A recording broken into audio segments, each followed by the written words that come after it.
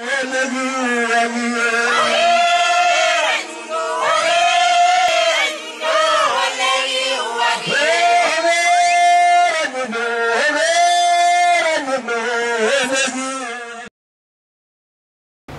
you look at the robustness at the international level, it is not the same as the robustness at the national level. There is some kind of a loose link or a weak link between international and the national. And I think that needs to concern the practitioners, that needs to concern the IPs, and that needs to concern the civil society organizations.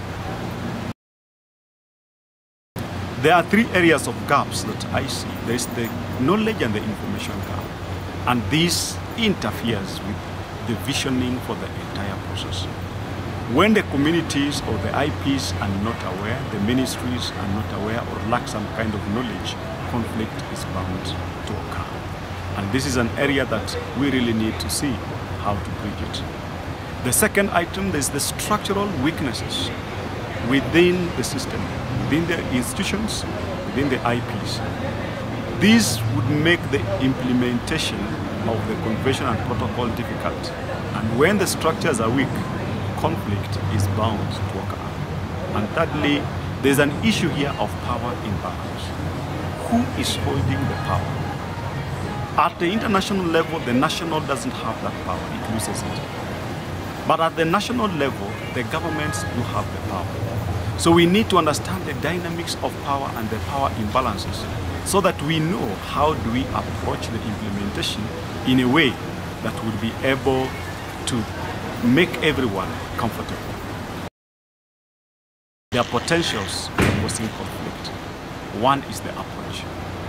The approaches that the IPs apply when pushing for the implementation of the convention and the protocol can either lead to conflict or it can lead to collaboration between the state and the investors. Approaches will determine the level of trust that different stakeholders have in this kind of process. So we need not to go for the competitive, conflictual approaches, but rather explore the collaborative approaches that would build relations and would encourage the mainstreaming of the protocols and the conventions within the legal framework of the country, and then the gains shall be seen. There's also the aspect of understanding of the responsibilities of the state and the communities. The state has the responsibility to oversee overall development. The communities also, they have their own vision in terms of how development is done. So when we talk about the benefit sharing, we need to be very clear who is holding what kind of responsibility. And then we try and place our demands within the context of each organization's responsibility. And this needs to be tied to the aspect of cost and benefit sharing. Who shoulders the cost? Because it is easy to talk about the benefits, but who is responsible for the cost?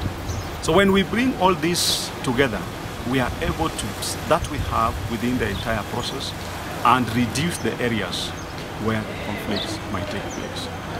In the process of reporting and monitoring the implementation of the convention and the protocols, how do we have a collaborative and participatory monitoring mechanism and reporting mechanism between the IPs, between the states, the civil societies, and even the investors, so that we are all using common indicators, common denominators, as we work towards the implementation of access and benefit sharing mechanism within our respective countries.